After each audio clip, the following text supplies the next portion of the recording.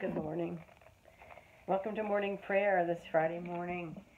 I am, it seems like I'm in a different position. I raised my studio table to sort of a standing position just for a change. So, not for a change for morning prayer, but just for the things that I work on the studio table. Excuse me. I'm sorry that I always do that. So, morning prayer, as usual, will begin on page 78.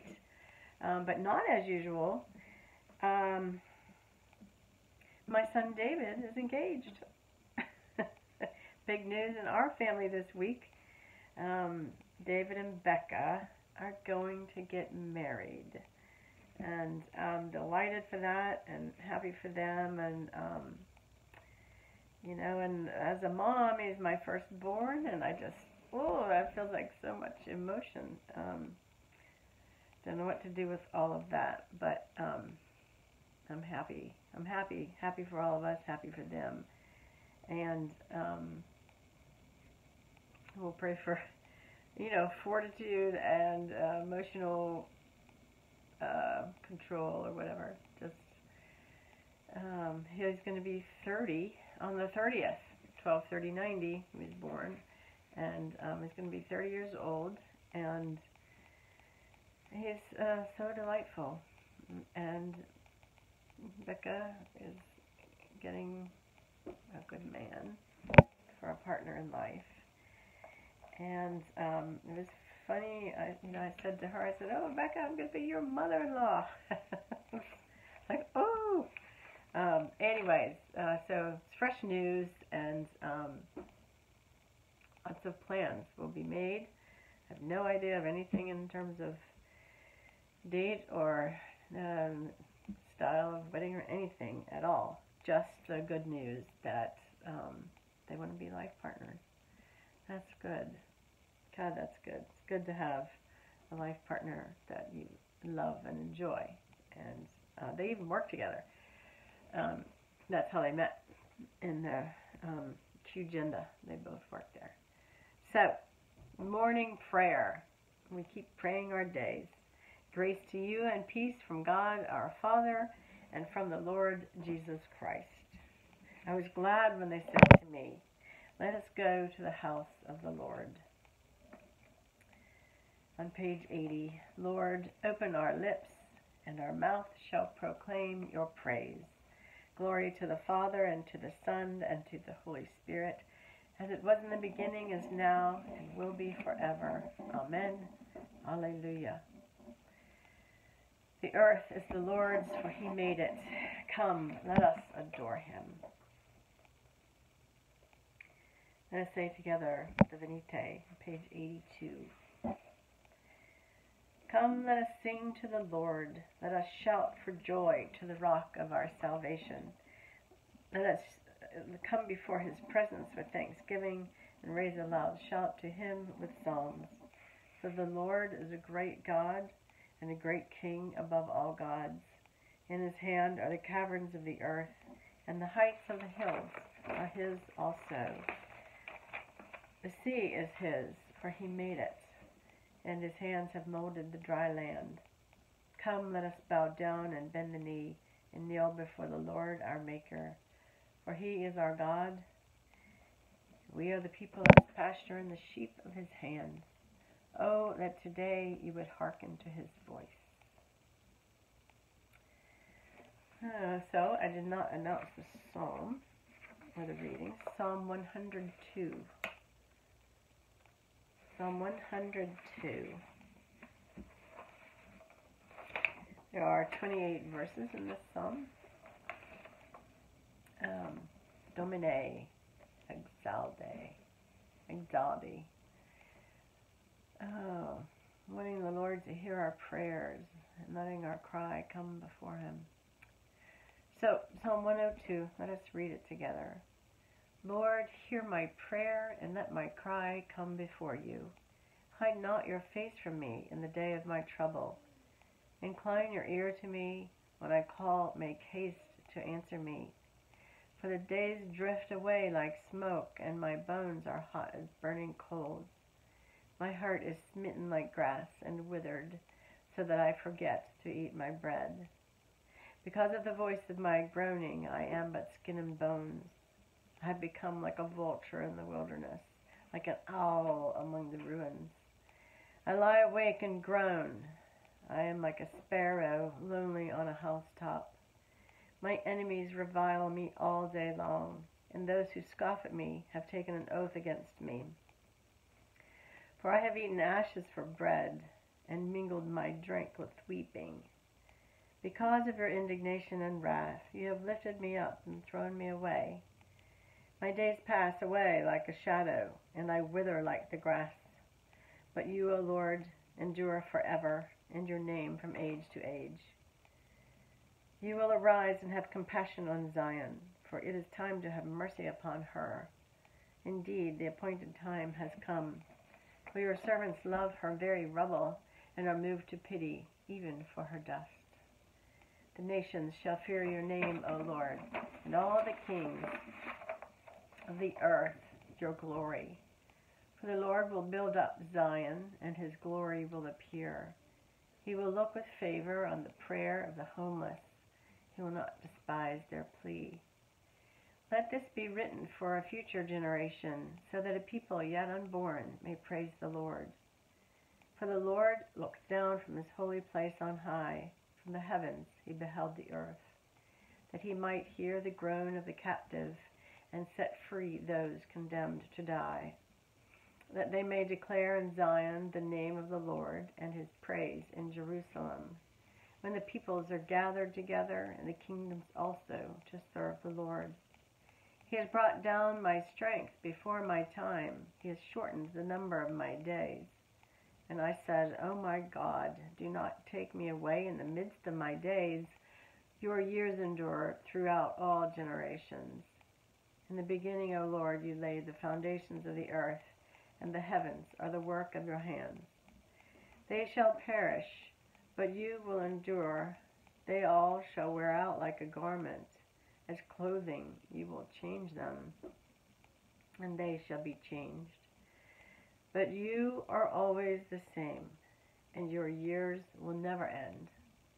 The children of your servants shall continue, and their offspring shall stand fast in your sight. Glory to the Father, and to the Son, and to the Holy Spirit, as it was in the beginning, is now, and will be forever. Amen. So the lesson appointed for today is from Malachi. It's one of the minor prophets. We've been in Malachi this week. A reading from Malachi.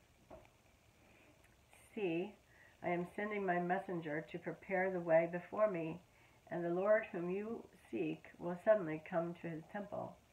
The messenger of the covenant in whom you delight. Indeed, he is coming, says the Lord of hosts. But who can endure the day of his coming, and who can stand when he appears? For he is like a refiner's fire, and like fuller's soap.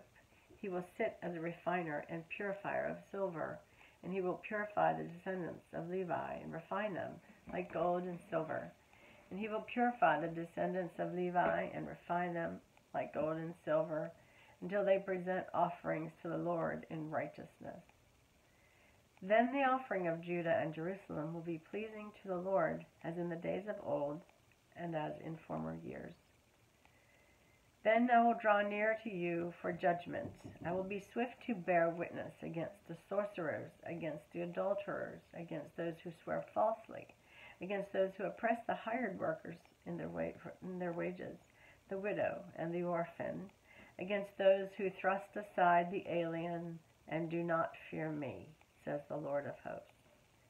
For I, the Lord, do not change. Therefore, O children of Jacob, have not perished.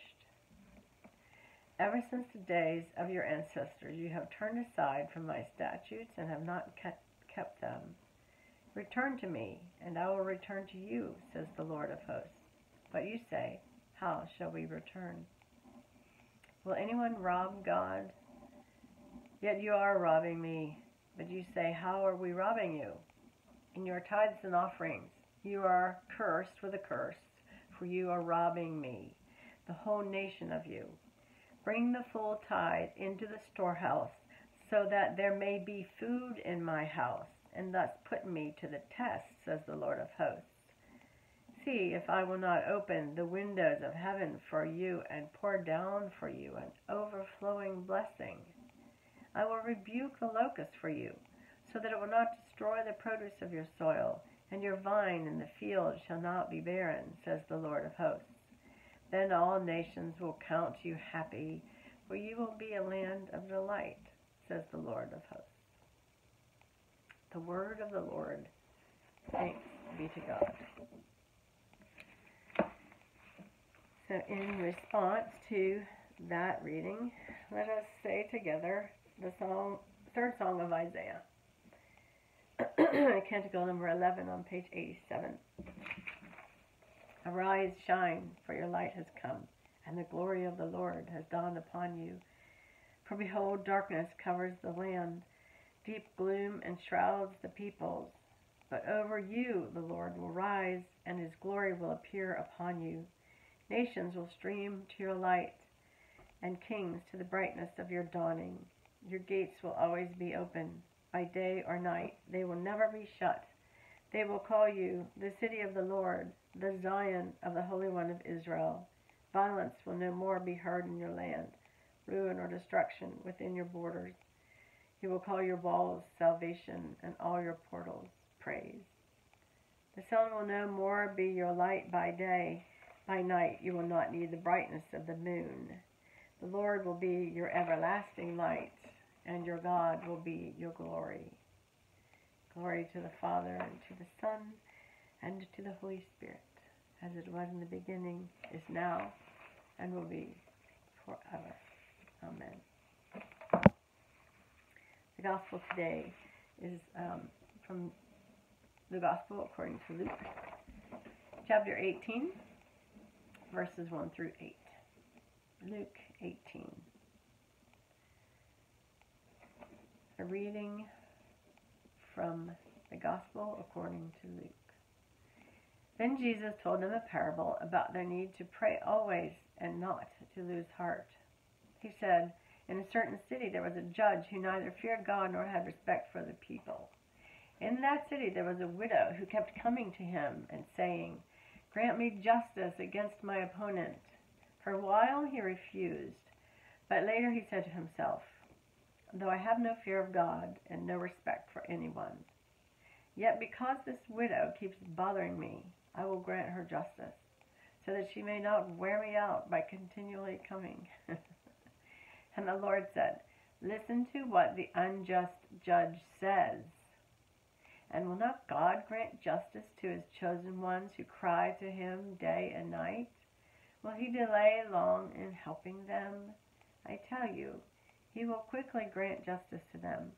And yet, when the Son of Man comes, will he find faith on earth?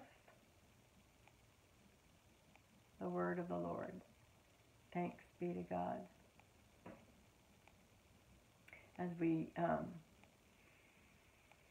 go deep into November and toward the sort of the end times I was talking about a week or so ago,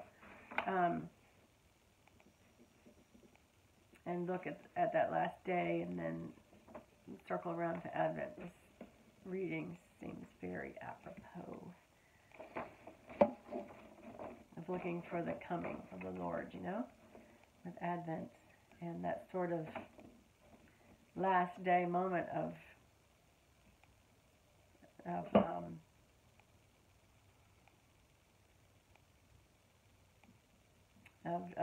judgment and justice.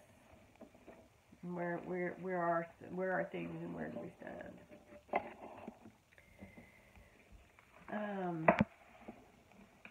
That's one of the lovely things about Advent is that we know we get to go around again.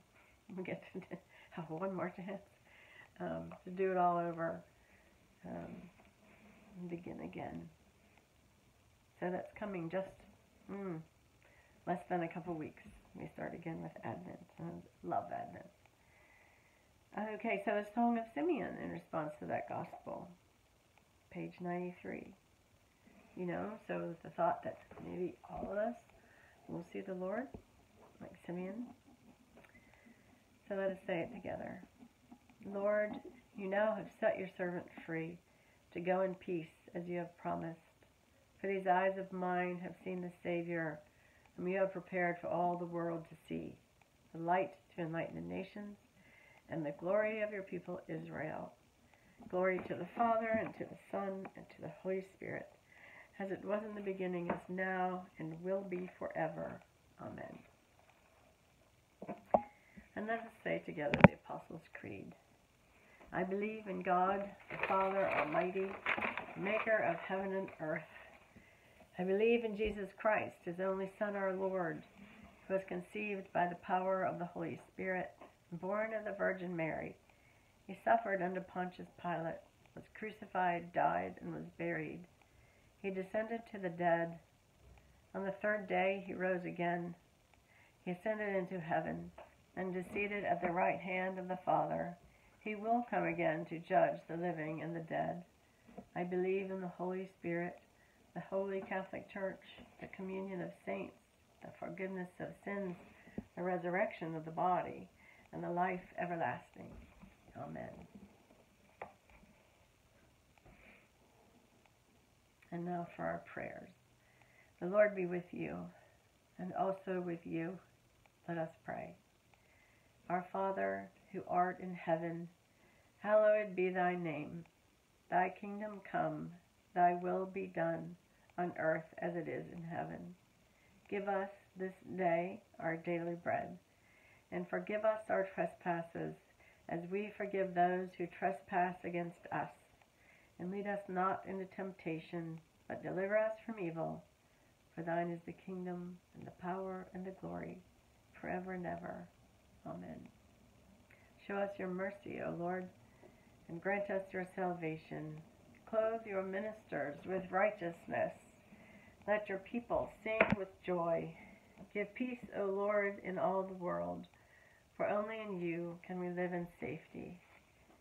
Lord, keep this nation under your care, and guide us in the way of justice and truth. Let your way be known upon earth, your saving health among all nations. Let not the needy, O Lord, be forgotten, nor the hope of the poor be taken away. Create in us clean hearts, O God, and sustain us with your Holy Spirit. So for a collect for today, I always like my go-to for the renewal of life. It's a favorite. I have so many favorites. How can you really call it a favorite when you have a lot of favorites? A favorite hymn, a favorite reading. A collect for guidance. Let's do that one. Heavenly Father, in you we live and move and have our being. We humbly pray you so to guide and govern us by your Holy Spirit, that in all the cares and occupations of our life we may not forget you, but may remember that we are ever walking in your sight through Jesus Christ our Lord. Amen. Cares and occupations. And now the collect for mission on page 100. O God, you have made of one blood all the peoples of the earth, and sent your blessed Son to preach peace to those who are far off and to those who are near. Grant that people everywhere may seek after you and find you. Bring the nations into your fold. Pour out your Spirit upon all flesh, and hasten the coming of your kingdom through Jesus Christ our Lord. Amen. So intercessions and thanksgiving. Obviously, for me, thanksgiving for David and Becca and their love, and as an intercession that they would plan with joy for the day of their wedding.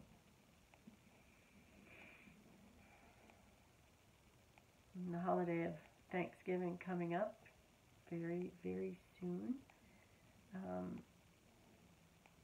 That our hearts would be full and that we would take good care of family and friends and those who travel.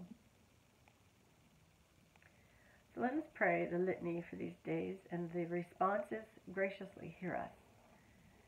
Let us pray to the Lord, who is our refuge and stronghold, for the health and well-being of our nation, for those working on the front lines for our care, and for all who work in the service industry, that all who are fearful and anxious may be at peace and free from worry. Lord, in your mercy, graciously hear us. For the isolated and housebound, that we may be alert to their needs and care for them in their vulnerability. Lord, in your mercy, graciously hear us. For our homes and families, our schools and young people, and all in any kind of need or distress. Lord, in your mercy, graciously hear us. For a blessing on our local community, that our neighborhoods may be places of trust and friendship, where all are known and cared for. Lord, in your mercy, graciously hear us. We commend ourselves and all for whom we pray to the mercy and protection of God. Accept these prayers for the sake of your Son, our Savior, Jesus Christ. Amen. And so for the general thanksgiving on page 101. Almighty God, Father of all mercies, we, your unworthy servants, give you humble thanks for all your goodness and loving kindness to us and to all whom you have made. We bless you for our creation, preservation, and all the blessings of this life, but above all for your immeasurable love and the redemption of the world by our Lord Jesus Christ, for the means of grace and for the hope of glory.